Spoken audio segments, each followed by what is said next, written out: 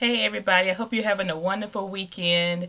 I just went out and did a coupon transaction. I was trying to do several, but I'm getting overwhelmed. I don't know what it is. I love to save money, but with coupons, when I start really trying to get serious, I get overwhelmed with all the different matchups and everything. So today was really no exception. I went to Walgreens. I had gone to one of the coupon sites and printed out my little list. There was only four things on the list. I forgot to look for one of them. The other one was out. They didn't have any. And then the third thing was the Crest Pro Health toothpaste. I'm trying to find my ad.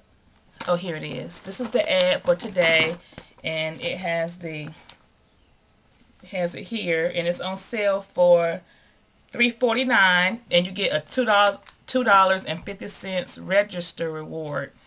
And I happen to have a 75 cent off coupon as well, so that was really what motivated me to buy this.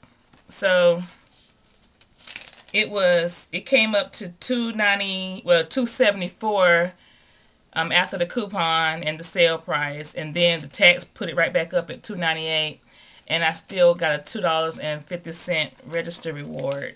Here it is. I'm very proud of it because I think it's like my first register reward from Walgreens. If I've gotten one before, it was a mistake. I mean, I didn't know I was going to be getting one. So this is my first intentional register reward that I don't plan on letting go to waste. I probably let that other one go to waste. It's a lot to keep up with. It's a lot. But I'm starting today. I bought 2 newspapers. I am going to start being more organized. I have all my other ones are just like, they're sort of organized, but not really. Ugh, man, it's so hard to keep this stuff together. But I bought some of these sheet protectors from Dollar Tree, and it's 16 in here. And what I plan to do is to keep the whole inserts from the coupons in these, and just write the date on them, so that when there's a matchup and they tell you where to go, which insert to get it from, I can just go to the protector. And I hope they fit in here. I haven't tried them yet because it's still unopened.